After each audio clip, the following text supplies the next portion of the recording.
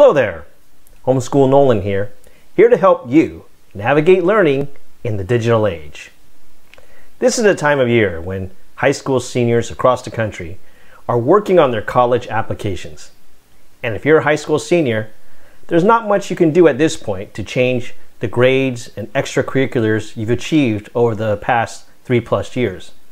But one thing you can still change on your application is the college application essay. And in this video, I'd like to share some thoughts on the college application essay and why writing a good one is just part of an ongoing lifelong process of becoming a better writer for life. But first, how important is the college application essay? The fact is, no one really knows for sure. Every individual applicant is different. But if you have impeccable credentials like you're state champion in sport, class president, combined with perfect grades and test scores, then your essay probably won't make much difference unless it's poorly written. But if two applicants seem pretty equal and the admissions committee has to choose one over the other, then I would say that the application essay can probably make a difference. To make a difference though, your essay needs to stand out. Some of you may remember a story from back in 2017 of how a high school senior from New Jersey named Ziad Ahmed got into Stanford after writing #BlackLivesMatter 100 times in his application essay. Now, some of us may laugh at this, but none of us on the outside really know whether he got in because of this. I'm guessing though that he must have had pretty good grades and test scores, and the rest of his application must have been solid. But one thing I think we can agree on is that an essay such as his was original, and it did help him stand out apart from the rest of the pack.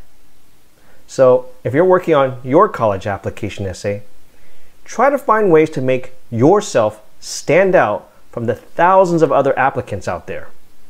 Remember, college admissions officers have to plow through thousands and thousands of applications each year in a short amount of time. So if you don't stand out in a positive way, you risk losing their interest.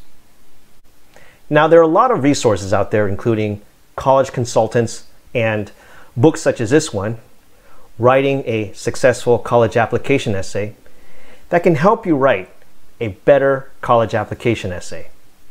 But it goes without saying that it also helps tremendously if you are simply a better writer. But becoming a better writer is an ongoing process that needs to start years before your senior year in high school. And this journey will continue into your college years and beyond. Beyond the college application essay, the ability to write well may be the most important factor in how high and how far you go in life. Take it from me. As someone who's worked in the tech industry for over 2 decades, I've heard many stories of how otherwise talented engineers and other individual contributors don't get promoted because of their communication skills. You must be able to communicate well through writing, whether it's through an email, a blog, or a memo explaining why an exciting project of yours deserves funding. Writing is hard because it forces you to think precisely about your ideas and how you want to organize and express them before you write them down. In short, becoming a better writer also helps you become a better thinker. Now, if you're a homeschooling parent or teacher, you may have noticed that teaching someone to become a good writer is also hard. It's hard because, unlike other subjects such as math, you can't measure a student's progress through an online multiple choice assessment. Becoming a better writer almost always requires one-on-one instruction with a human being, a tutor or a teacher who can read the student's writing and provide feedback. I also think that the digital age we're living in makes it more challenging to develop good writing habits. Young people today with smartphones are now used to sending short text messages with emojis and internet slang. Because we're continually being bombarded with short text comments and updates, our attention spans have also gotten shorter, making it even harder for writers to hold a reader's attention. Nonetheless, we must all strive to become better writers. And I'd now like to offer a few tips on how you and your students can become better writers. First, you need to write a lot. Just as athletes have to practice a lot and musicians have to play a lot to get better, the only way you can become a better writer is to write a lot yourself. As I mentioned earlier, you should also have a teacher or a tutor who can read your work and give you constant feedback.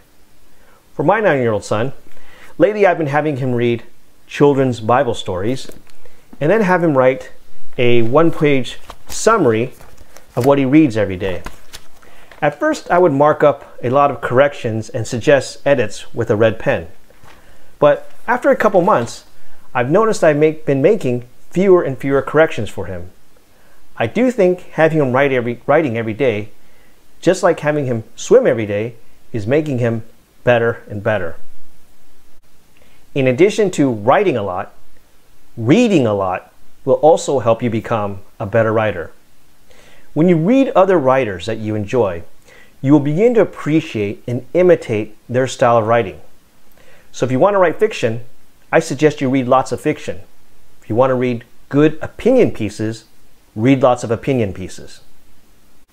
Reading a lot will also help you build your vocabulary. Having a large vocabulary is essential for being a good writer because it will give you more words you can use to help you express your ideas more concisely and accurately, as well as poetically. When I was in high school, I found the best way to build my vocabulary in preparing for the SAT was to read as many classic novels as I could. My favorite authors were Herman Melville and Edgar Allan Poe. At first, whenever I stumbled upon a new word while reading their books, I would look it up in the dictionary. But after a while, I noticed that even if I didn't look up a new word, authors tend to use the same words over and over again. And this helped me learn the meaning of these words simply through the context they were used. Now, writing a lot, reading a lot, and building your vocabulary all take time. But if you're looking for a quick guide on improving your writing style, I recommend The Elements of Style by William Strunk Jr. and E.B. White. Some of you may recognize the name E.B. White as the author of the popular children's book, Charlotte's Web. This book was already a classic when I was a kid, but the advice it gives is just as relevant today, especially when you're writing emails or text messages. To me, the most important advice from this book, for me, was to omit needless words. Let me read you an excerpt. Quote, "Rigorous writing is concise. A sentence should contain no unnecessary words, a paragraph no unnecessary sentences, for the same reason that a drawing should have no unnecessary lines and a machine no unnecessary parts.